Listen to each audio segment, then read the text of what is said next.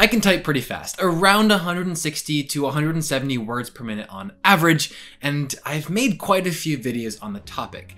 As of late, on many of those videos, people have been leaving comments about how they're not improving even though they type in their day-to-day lives or consistently practice. Now, conscious practice aside, today I wanted to dive into that idea of why practicing typing in your day-to-day life doesn't really carry over to when you do typing tests, because being able to type at 160 words per minute isn't really that useful. So anyway, let's dive into it.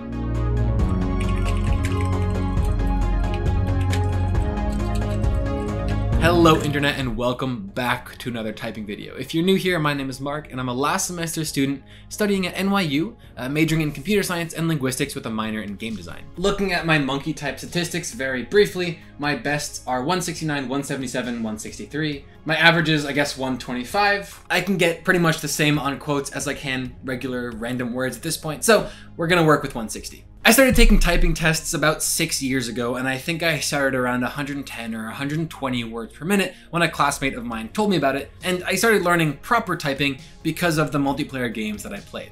I won't be going over how to type properly or techniques to use when you practice, but you can find videos that I've made over here in the top right corner. In my experience, the only thing that I'll use 160 words per minute for is typing tests like those on monkey type, and it's not really useful for much else. However, before I dive into that, I want to touch upon typing competitions and the like.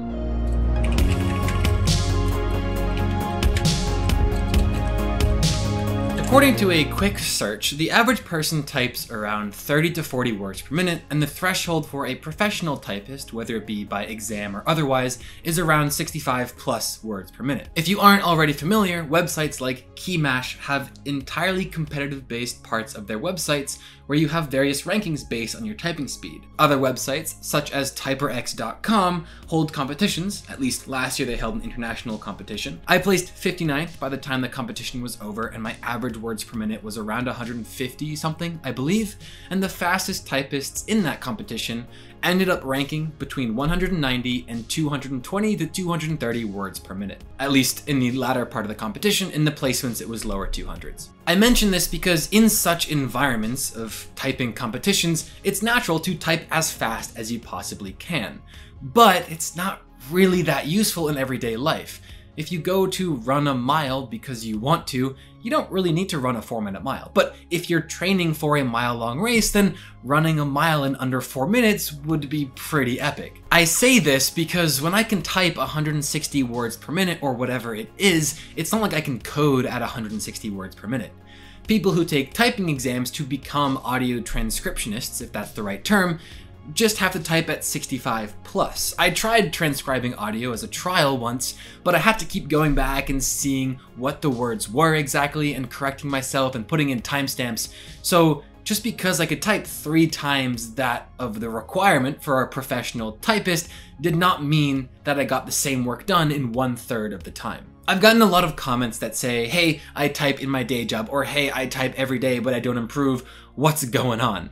As someone who programs quite a bit and spends a lot of time at the keyboard, whether it be in conversations or writing up school assignments, typing fast at around 160 words per minute is pretty much useless and definitely won't help your practice.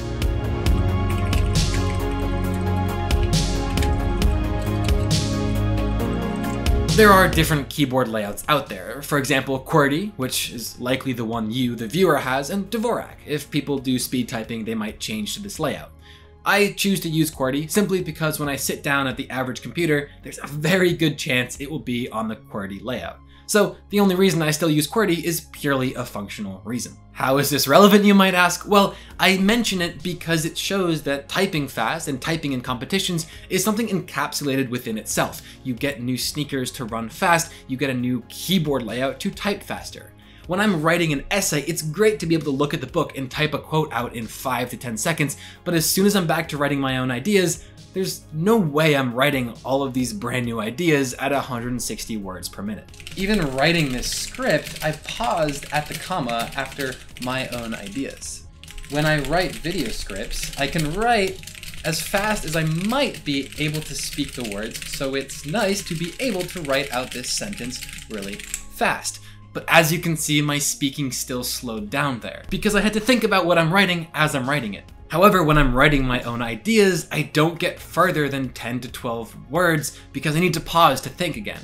And for programming, this is very similar. Really quick, let me do a typing test with a segment of code on a website called speedtyper.dev that I'm fairly familiar with. Okay, so here we have speedtyper.dev. This is a segment of what looks to be Java code, which is great. All right, I would say that was pretty decent as far as typing tests on a website goes like this, and we can see that I got 77 words per minute. That was when Java code was right in front of me. But what if, for example, here is one of my projects, it's a Minecraft minigame plugin that I'm working on. As I'm thinking of ideas, I'm not gonna type at even 70 words per minute because I need to think about what I'm doing. Oh, add a player to a game function. Okay, well I need to do if this. Okay, what message do I want to send them? Then I need to type it all out. Only when I have very clear things that I have in mind, things I've done in the past, someone's over my shoulder talking to me, will I even get close to 80 words per minute while typing code. I encourage you to try this out on your own as well, this little distinction here. In the comments down below, go ahead and think up a sentence or pull a quote up on your phone or next to you and go ahead and type it out, similar to how I'm doing right on the screen here.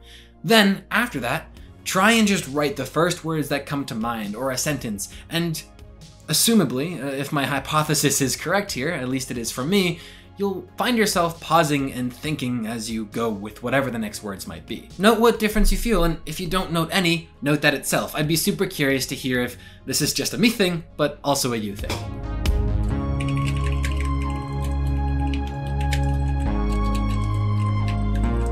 As of late, I've been thinking about how important it is to have a strong intrinsic goal, something that drives you to complete something.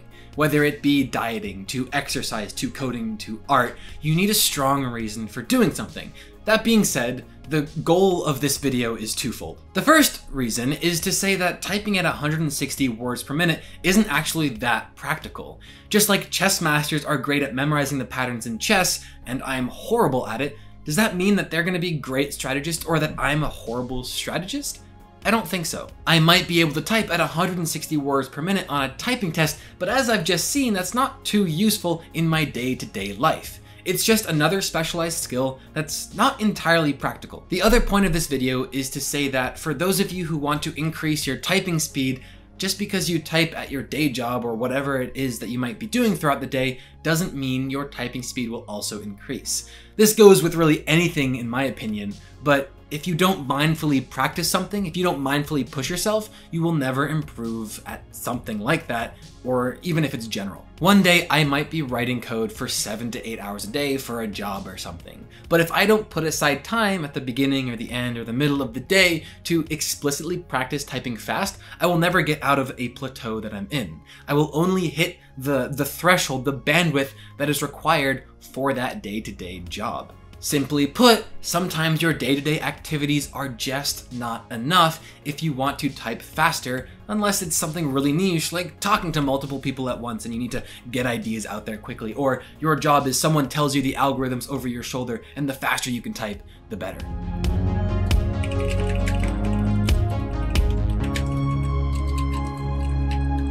And of course, as a small side note, just ask yourself, why are you trying to learn how to type fast? If you are.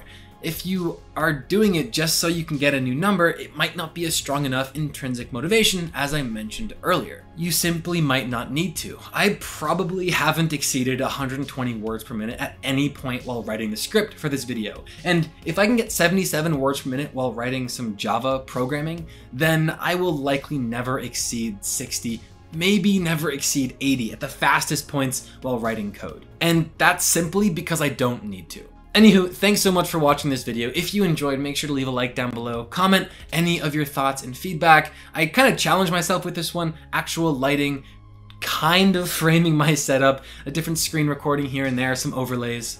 And if you watch this video and you do feel like you want to type fast, then I definitely encourage you to go for it, because at a certain point, it is definitely a useful skill, hitting 60, 70, 80 words per minute. And you can find a whole slew of videos that I've made on the topic in this corner here and on screen in just a moment. Thanks so much for watching, have a good one, and as always, don't forget to stay awesome. See you next week.